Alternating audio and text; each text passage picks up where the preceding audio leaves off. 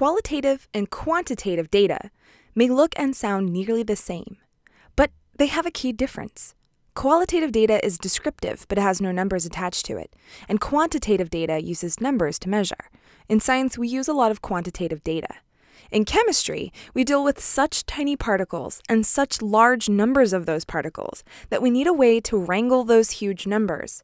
And instead of writing the zeros out each time, we use scientific notation. In scientific notation, you write a coefficient times 10 to some power. Here's how we would rewrite this very small number. You move the decimal to just after the first digit. If the decimal needs to move to the right, it becomes a negative exponent. The number of the exponent is how many spaces the decimal moved. Here's another example. This number is very large, and we need to move the decimal to the left 23 spaces so that there's only one digit in front of the decimal. Scientific notation is much tidier and faster to write. In science, we also make a distinction between accuracy and precision. Even though you may use those words interchangeably in other disciplines, they have different meanings in science. Accuracy and precision allow our experiments to be correct and reproducible. Accuracy is how close to the true value our measurement is, and precision is how close the measurements are to each other. To help illustrate the difference, imagine 4 dartboards. On the first board, there's high accuracy and high precision. This is what we want our science experiments to be like. On this dartboard, there's high accuracy but low precision. It's not as consistent a result as would be desired. And on this board, there's low accuracy but high precision. The darts hit exactly the same area every time, but it's the wrong area. The last board has low accuracy and low precision. It represents a lab that's full of errors. At the end of an experiment, you can calculate the error compared to an accepted or true value. You take the experimental value, which is what you actually found, and subtract the accepted value, which is the correct value based on reliable resources. You could also calculate percent error, which shows the amount by which the experimental value differs from the accepted value. In this case, you take the absolute value of the error and divide by the accepted value, and then you multiply by 100%. The closer the answer is to 0, the better the accuracy. Let's practice using these. A student has a mass of 53 kilograms, and you guess that it's 49 kilograms. To calculate error, we look at the difference in the two numbers. 49 minus 53 gives us negative 4 kilograms. The negative is significant because it tells us that we're low in our guess. A positive number would have meant a high guess. Now we can use the error to calculate percent error. Take the absolute value of the error, divide by the accepted value, and multiply by 100, and you get 7.5%. And depending on what this measurement was needed for, this might not be a great guess. Sometimes you need really precise measurements and a way to record them. And that's why we use significant figures. Significant figures include all the digits that are known, plus an estimate. There are some rules about figuring out significant figures, or sigfigs for short. First, non-zeros are always significant.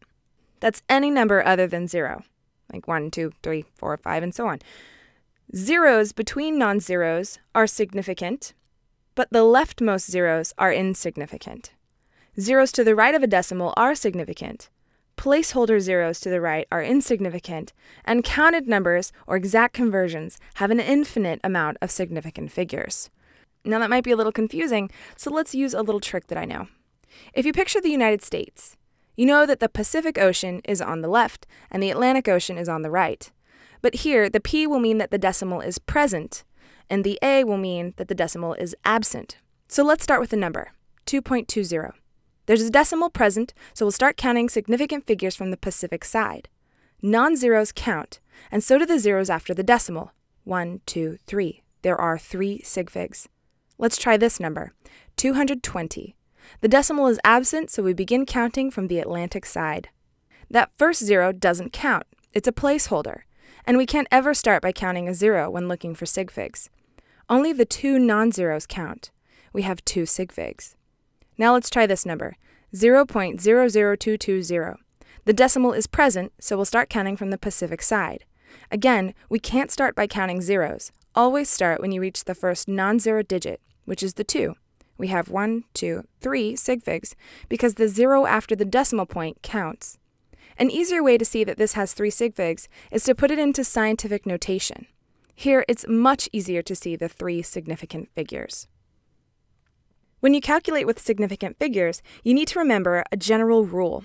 A calculated answer cannot be more precise than the least precise measurement from which it was calculated. Basically, you can't pretend you were more precise with a measurement than you actually took. You have to round your answer to the least specific measurement. Let's look at an example for adding significant figures. What is 61.2 meters plus 9.35 meters plus 8.6 meters? The first thing you need to do is line up the decimals. Then you can do the math. Then you need to find the least significant digit. In this case, it's the 10th place. There's where our answer needs to end. Look at the number to the right and round up if it's 5 or higher, round down if it's 4 or lower. So in this case, our answer is 79.2 meters. Let's try another problem. You have a 35,000-gallon pool, and you take out 2 gallons. How many gallons are left? This might seem obvious, but the answer may surprise you. Write out the problem, but line up the digits. Then do the math. Now, when you look for the least specific digit, it's the thousands place. Those 3 zeros after the 5 are not significant. This is a very vague estimate, so we need to round to the nearest thousand. The 9 rounds up, and the answer is 35,000 gallons. This might make you stop and say, hey, but I know I took 2 gallons out. Yes, that's true. But the first number is 35,000 plus or minus 500 gallons. And those measly 2 gallons aren't enough to change this large estimate. Now let's try multiplication and division. Multiplication and division are a little easier than addition and subtraction because you don't have to line up any decimals. You just do the math. So 7.55 times 0.34 equals 2.567 meters. Now we just have to see which number has the least sigfigs. And that's the 0.34 with just 2 significant figures. So we round our final answer to 2 sigfigs. You just look at the number next to it and see if you round up or down. In this case, we round up to 2.6 meters. Division is the same way. 4,000 divided by 23.5 is 170.2127. But since 4,000 only has 1 sigfig, our answer can only have 1 sigfig. So we round the 7 up, and we get 200 meters. Thanks for watching this episode of Teacher's Pet. Don't forget to like and subscribe and follow me on Twitter @SciencePet.